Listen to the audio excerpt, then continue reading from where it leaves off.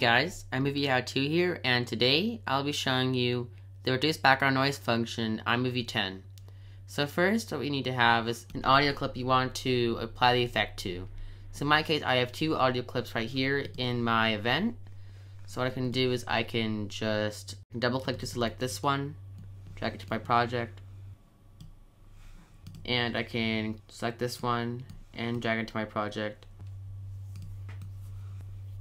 So now what we can do is we can select the clip we want to reduce the background noise from. So I'm going to select this first audio clip I have. And to do this effect, we need to go over here to the adjust panel and then click on this icon. Here we will see this check mark saying reduce background noise. So let's press the slash key on our keyboard to hear the original clip. 1, 2, 3 test, 1, 2, 3 testing.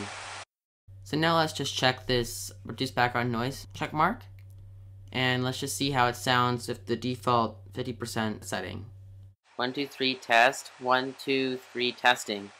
As we see, iMovie has reduced a bit of background noise from the clip, but not that much. So what you need to do is you need to basically just tinker around slightly with these settings. So I'm gonna drag mine to around, let's just say 63% or so, and press the slash key.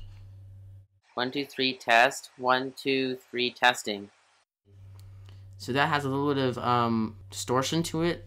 So basically, the more percent you have, the more distortion it will get. So you have to find the balance between the amount of distortion and the amount of background noise.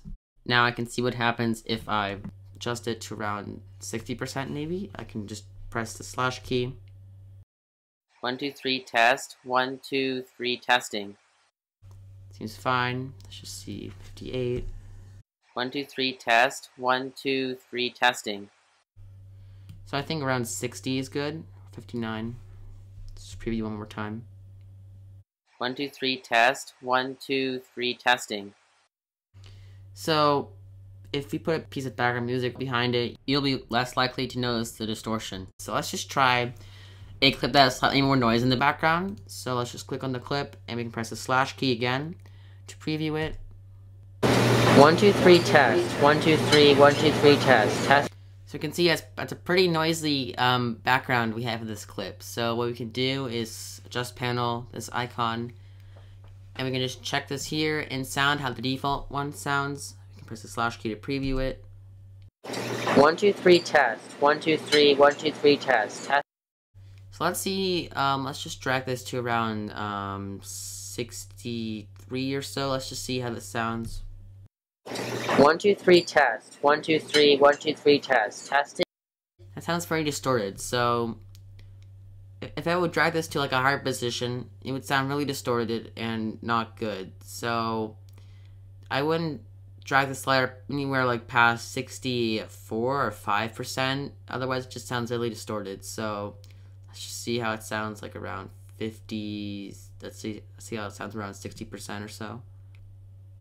1, 2, 3 test. 1, 2, 3. 1, 2. As you notice, the reduce background noise feature doesn't work very well with very noisy clips. It only works well with clips that have low to minimal background noise.